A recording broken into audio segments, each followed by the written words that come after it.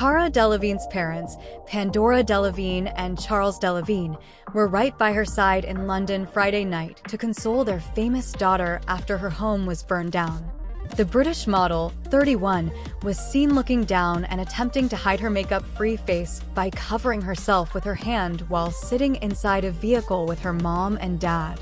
Meanwhile, Pandora, 64, was photographed appearing downcast herself as she placed her arm on her daughter's leg, while Charles, 74, sat across from them in the car. The trio were photographed shortly after Cara performed as Sally Bowles in Cabaret at the Kit Kat Club inside the Playhouse Theater.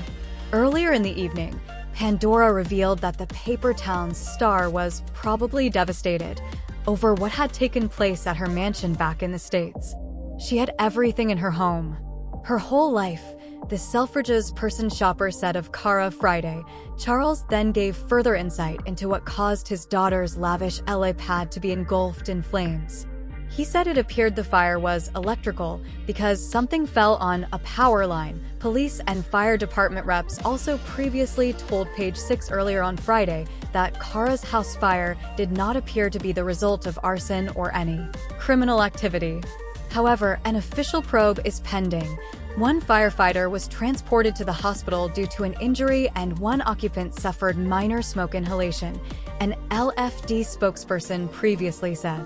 Cara sparked concern, though, when she posted a picture of her two cats after the tragic incident to tell her followers, "My heart is broken today. I cannot believe it. Life can change in the blink of an eye. So cherish what you have," she added via her Instagram story. Cara herself then clarified that her pets were safe, writing via her Instagram story, "They are alive." The Suicide Squad actress is expected to stay abroad for a few more months. She is scheduled to continue to perform with Cabaret through to June 1st.